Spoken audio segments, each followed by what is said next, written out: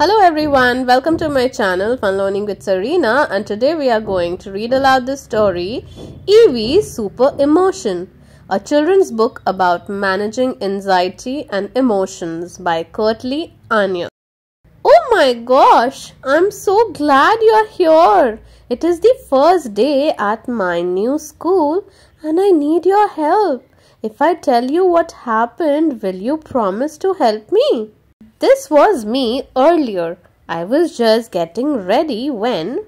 Hurry up, Evie! Quick, let me put on your new bracelet from Grandma. I can do it myself, Mom, but it is a B-A-N-G-L-E.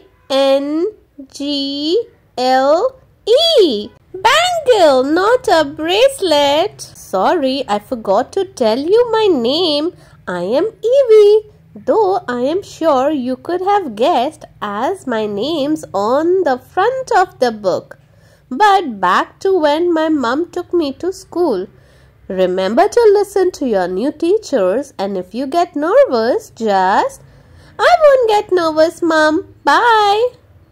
Wow, just look at this school. It's like a castle. Much bigger than my old school. A bit too big. There are too many children. It was too crowded. I could not move. People pushing, people shouting. It was too loud, too fast, too scary. I just wanted to hide. My heart was racing. My stomach felt funny. And I was breathing so fast. I didn't want it to be here. I wished everyone would leave me alone. I wished no one could see me. I just wish I was invisible. And then, oh my gosh, I don't know how it happened, but I turned invisible. It was so cool. I could do whatever I want. I could sing as loud as I want. I could eat all the hidden sweets. What can I say except you are welcome?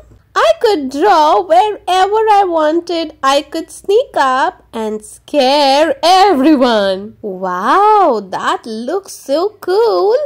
I could. So does that. I could only play by myself. I didn't want to be invisible anymore. I wanted to join in and make friends. That's why I need your help. I can't go out and talk to all these people.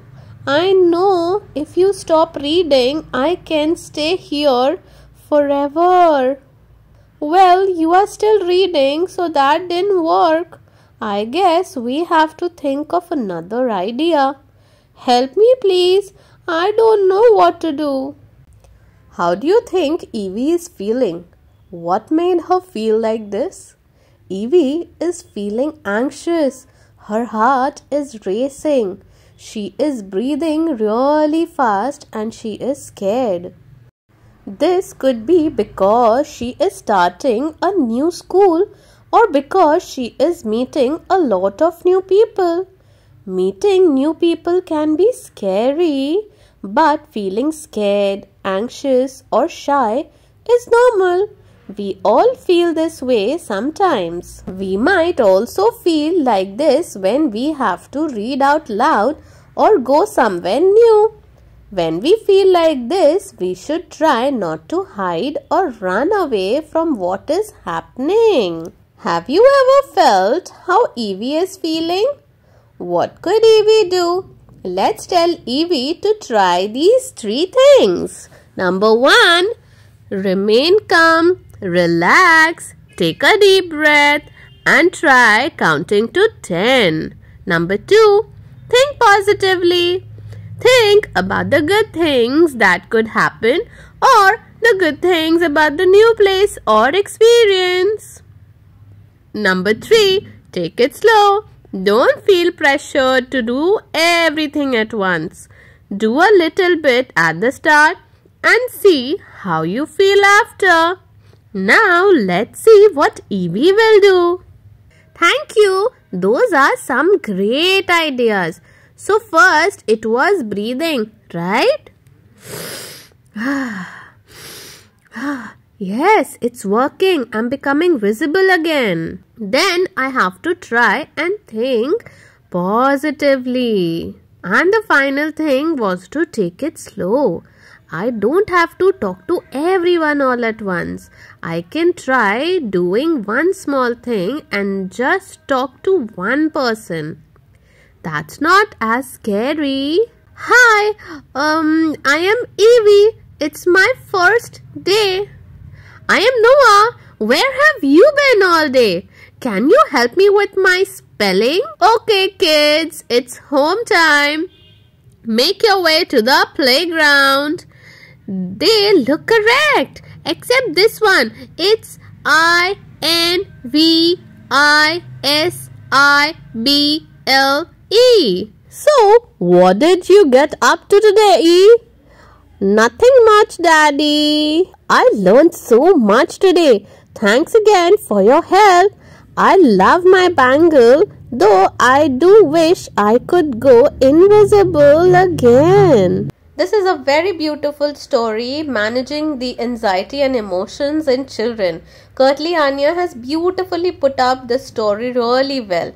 So I will put the link of this book. You'll find it on Amazon, and you can read aloud the story to your kids.